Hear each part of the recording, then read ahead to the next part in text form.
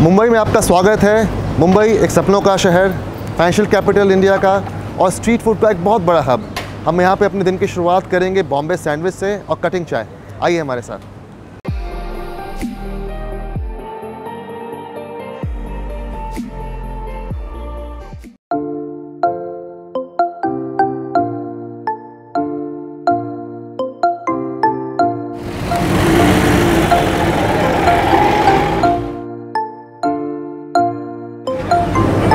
एक बॉम्बे सैंडविच।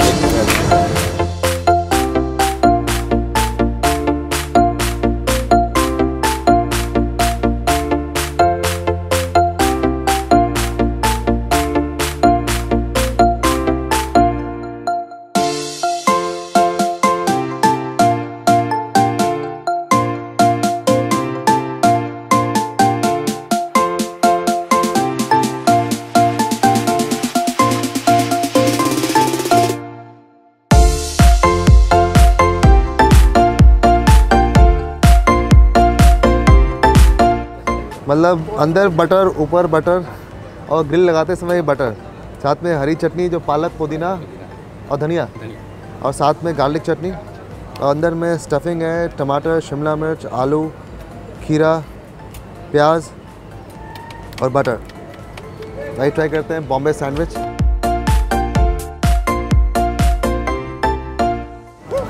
चटनी बहुत स्पाइसी है। चटनी बेस्ट है हमारे पास। चटनी खाता चटनी है।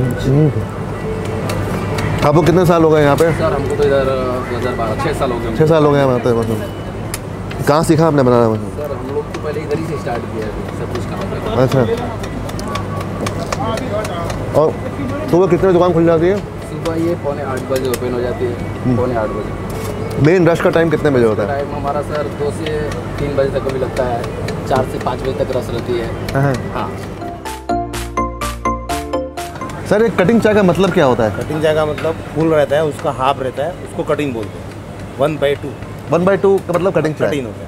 तो ये कटिंग चाय है। ये कटिंग चाय मतलब फुल हो जाएगा तो फुल चाय हो जाएगा। फुल चाय हो जाएगा तो पूरा अक्का हो जाएगा। अक्का? फुल होता है उसको फुल बोलते हैं। ये कटिंग है। तो 2 तरह की चाय मिलती है, अक्का चाय और कटिंग चाय। हम ट्राई कर रहे हैं कटिंग चाय, मतलब जो हाफ है 1/2। 1/2 कैसी लगी? बहुत बढ़िया, बिल्कुल ज़बरदस्त मीठी। बहुत बढ़िया।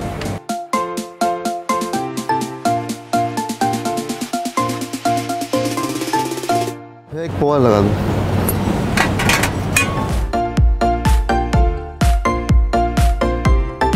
तो मुंबई का बहुत ही फेमस ट्रेडिशनल ब्रेकफास्ट है। मॉर्निंग के टाइम पर जो लोग ऑफिस जाते हैं वो रुकते हैं, साथ में एक लाइट ब्रेकफास्ट करते हैं। पोहा है, शीरा है, इडली है, सांबर है, चटनी है। हमने लिया है पोहा और उपमा, जो कि उपमा सूजी का बना हुआ है, और पोहा जो चूड़ा, जो चिवड़ा भी कहते हैं। ऊपर में नायलन से थोड़े प्याज और कड़ी पत्ता के साथ में नारियल की चटनी है और सांबर है। बहुत ही उम्दा, बहुत ही light breakfast.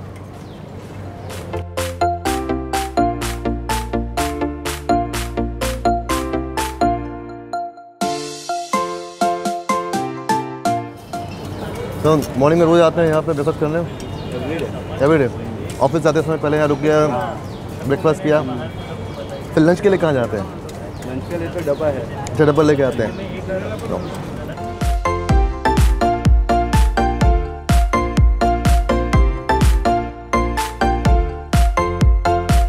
Thank you.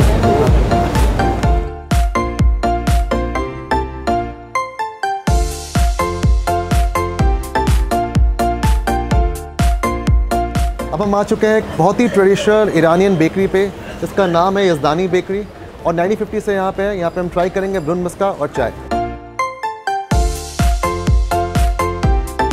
When I joined the bakery in year 59, the bag of maida was just costing 40 rupees. Now it is costing over 2000 rupees. Bread was cheapest in Bombay. For 5 naya paisa you can get this much bread. What are the main dishes served out here? Bun maska, brun maska, pudding, khara biscuit, and 90% of our business is bread. So it's supplied to all over Mumbai? Yes, we supply from right from Once upon a time, we had US club also. But because of the security, we stopped giving them US club. From US club to NSCI, we supply bread. Thank you, sir. You are welcome. Thank you. So now we'll try the brun muska and chai. Please come.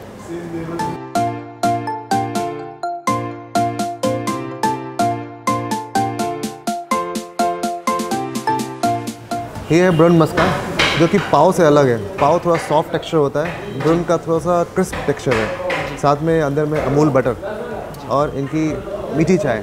और मेरे को लगता है कि इस पाव को खाने का मज़ा असली चाय में डुबो के ही है।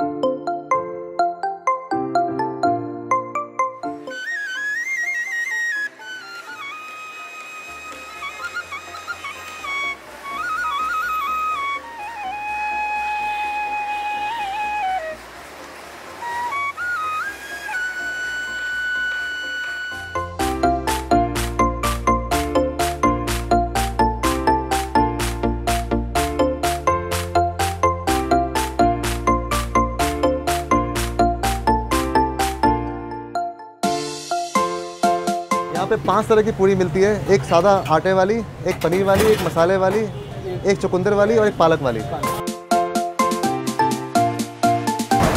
ये आ गई पंचम थाली। इसमें 5 तरह की पूरी है। एक पनीर की पूरी, सादा पूरी, मसाला पूरी, पालक पूरी, और वो बीटरूट, ये बीटरूट पूरी है, चुकंदर, मटर पनीर, छोले, रस्ते वाले आलू, कड़ी पकौड़ा, राजमा, मसाले वाले भिंडी, दही बड़ा, आम रस, मसाला पूड़ी।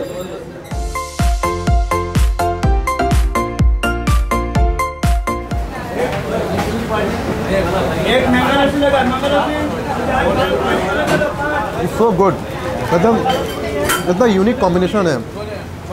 मीठे आम का रस, मतलब हम लोग ज़्यादातर स्पाइसी सब्जियों के साथ खाते हैं, सेवरी के साथ, लेकिन ये कॉम्बिनेशन बहुत ही यूनिक है। ये मसाले वाली पूड़ी है। इसके अंदर में स्टफिंग है उड़द दाल और जीरे की। इसको ट्राई करते हैं कड़ी पकौड़ी के साथ।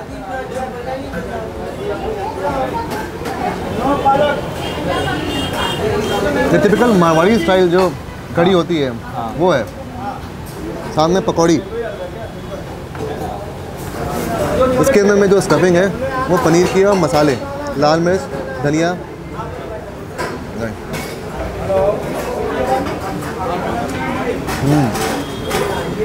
ये आलू की सब्जी यूपी स्टाइल में बहुत बनती है। यूपी स्टाइल में, या यूपी में देखा जाता है मतलब ज़्यादातर सादी उड़द दाल वाली पूड़ी, आलू की सब्जी और कद्दू, जिसको बहुत जगह पे काशी फल बोलते हैं, उसकी सब्जी वो मीठी होगी, साथ में आलू रस्ते की सब्जी होगी और साथ में चटनी।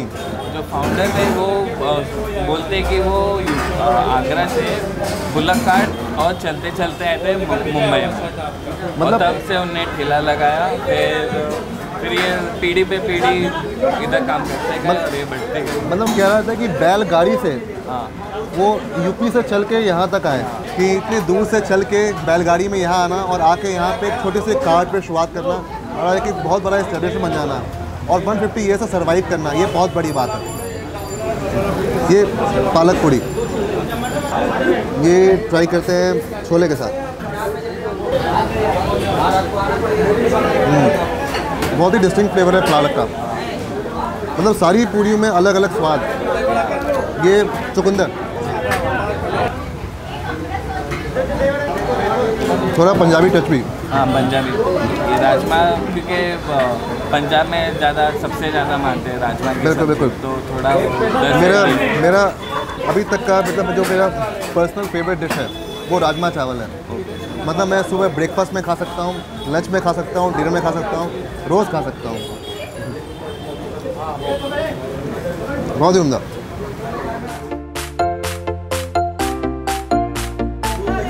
Gulab jamun. Instead of ending with gulab jamun I will and with आमरस। ये मेरा फेवरेट है। तो इसको हम कह सकते हैं a slice of history, a test of history. बहुत ही उम्दा, बहुत ही अच्छे फ्लेवर्स। इस खाने का फ्लेवर अगर कंबाइन किया जाए तो पंजाबी, राजस्थानी और यूपी तीनों का स्वाद आपको मुंबई में मिलता है। अलग अलग फ्लेवर्स की पूरी, बहुत ही उम्दा। थैंक यू सर हमसे बात करने के लिए। Thank you.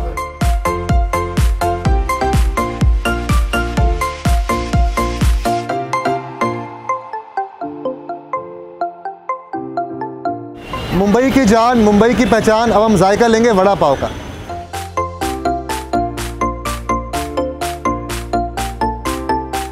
एक वड़ा पाव।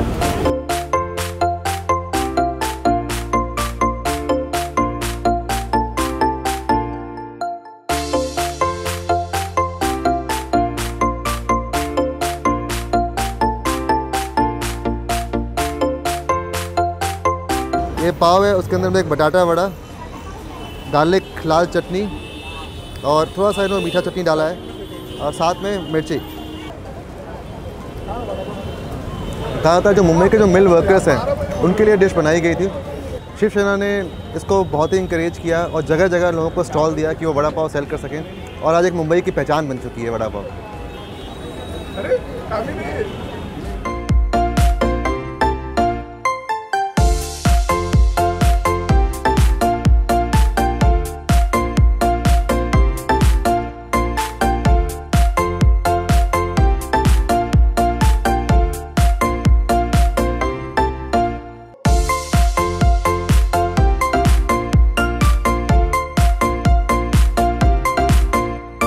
अच्छा ये बताइए इस दुकान का नाम वोल्गा क्यों पड़ा?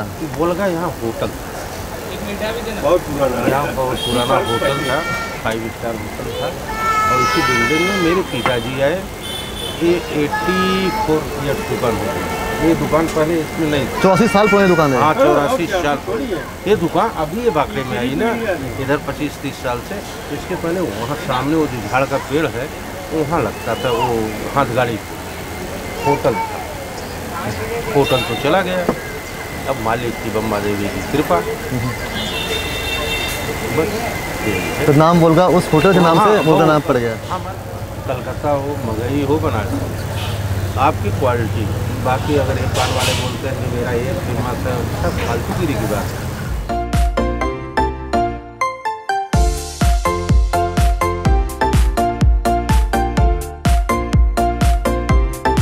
धन्यवाद। दोबारा आइए। बिल्कुल जरूर आएंगे।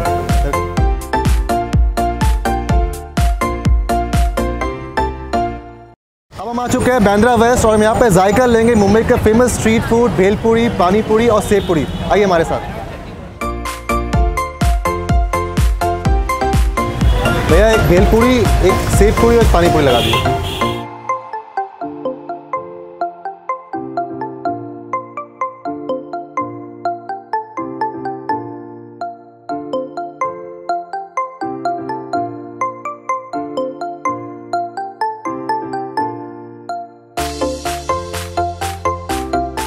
ये आपका सेव पूरी है, ये मुंबई का बहुत फेमस डिश है।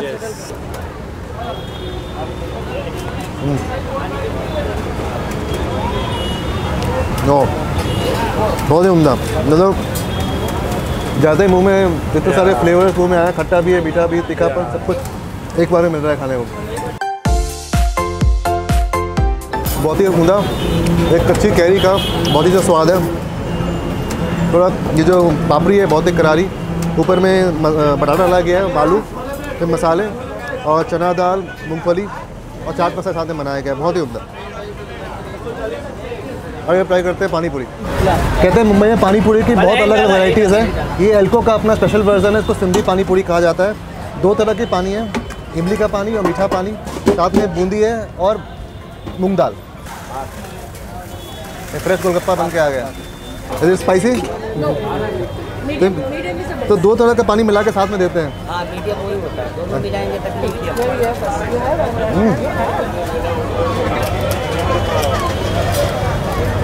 सो क्रिस्प, मेरे मुंह में जाते ही घुल गया। ये स्पाइसी वाला है? नहीं सर, मीडियम है। मीडियम चल रहा है। सॉरी, दिल्ली में पर different golgappa. and we call it pani puri. Okay. But there are so many different names. If you go to UP, some places they call it fulki, some कुछ बताशा, some they call it like puchka, then gupchup, golgappa. There are so many different names. सबसे मजेदार बात है, गोलगप्पा बहुत ही soft, मतलब crisp है, मुंह में जाता ही बिल्कुल घुल जाता है। मसाला पूरी ड्राई वाली। अच्छा, मसाला पूरी ये लास्ट में ख़त्म करने देते हैं, तो सूखा पूरी जब ख़त्म करने के लिए Pani puri. अच्छा That's why you say L for pani puri. this is the place. So we have come all the way like to this place to try the pani puri, and the last one is a dried one without any water, just bundi, chaat masala and dal. You have to finish it with this.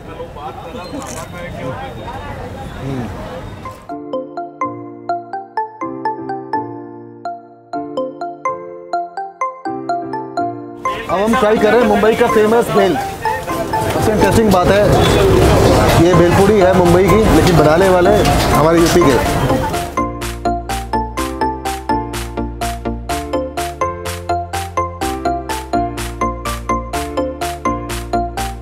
खजूर की मीठी चटनी,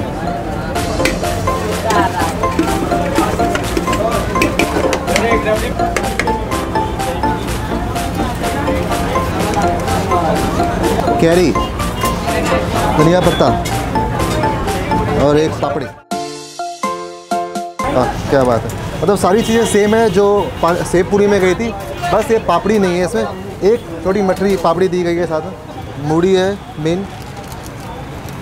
ये जो सेब रहता है ये pure बेसन और नायलॉन सेब बोला जाता है।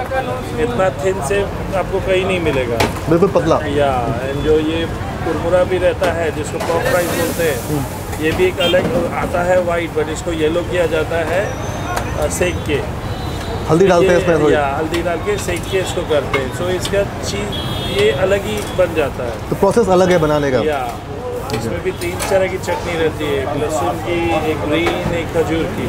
या ये अलग है कि लहसुन चटनी यहाँ डाला जाता है भेलपूरी में, और साथ में मूंगफली भी है, चना भी है, आलू भी है, बहुत सारी चीज़ें हैं इसमें, और साथ में कैरी। उससे अच्छा एक टैंगीनेस, खट्टापन आ जाता है, बहुत ही बढ़िया।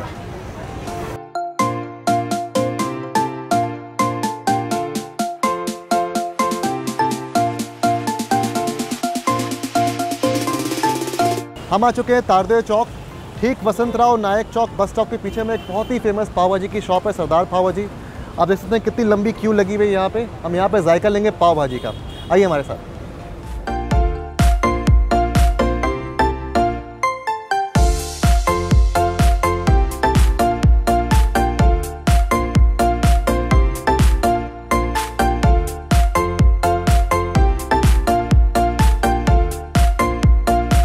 ये बहुत इंटरेस्टिंग है, पूरी भाजी यहाँ पे कोयले में बनाई जाती है, मक्खन, अमूल बटर, अब प्याज को भूनेंगे इसमें, अब जाए कटे हुए टमाटर,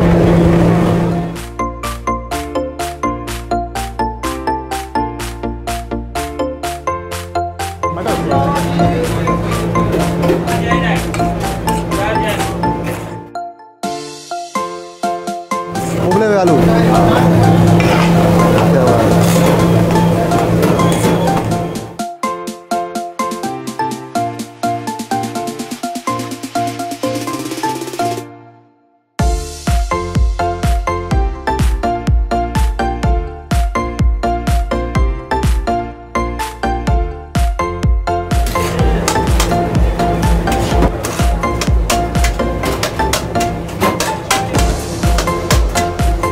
तो ये भाजी ऑलमोस्ट तैयार हो चुकी है, 10 मिनट और लगेंगे इसको बनाने में। अब साथ में पूरा इस मिक्सचर को साथ में इस तरह से मिलाया जाएगा।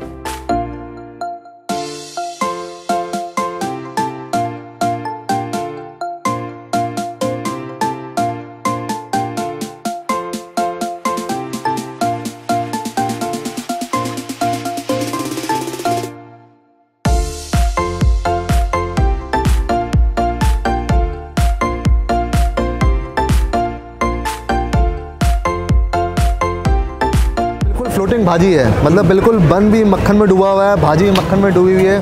तो सही खाने का तरीका क्या है? पहले कांदा को भाजी में डाला जाए, थोड़ा सा कांदा को भाजी में डालिए।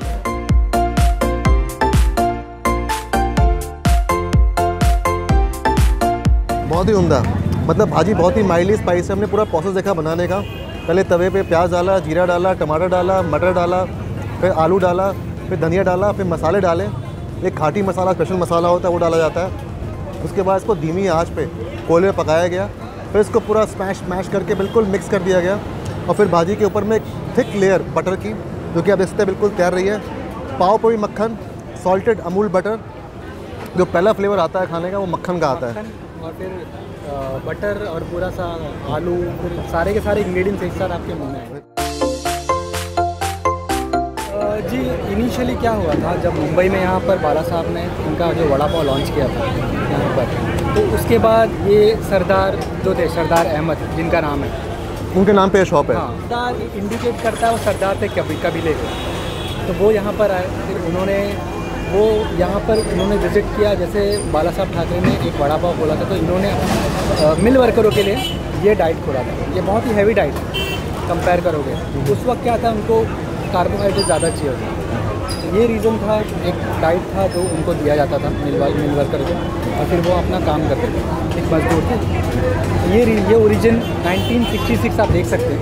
कहा जाता है कि जो डिश बनाई गई थी, जो मिल वर्कर्स थे उनके लिए बनाई गई थी, वो सब्जियाँ बची हुई थी, उनको बना के मिक्स भाजी बना दी गई, साथ में पाव के साथ उसको सर्व किया गया।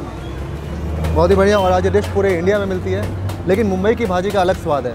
बाकी जगहों पे भाजियों में पालक भी डाल दिया जाता है और पता नहीं क्या क्या चीज़ डालते हैं। इस पर जो मेन इंग्रेडिएंट मैं जो देख रहा हूँ वो टमाटर है। टमाटर और कांदा, टमाटर और कांदा, और साथ में मसाले जो डालते हैं, स्पेशल मसाले हैं, स्पेशली गरम मसाले और घाटी मसाले जो यूज़ करते हैं, स्पेशल। बहुत ही उम्दा।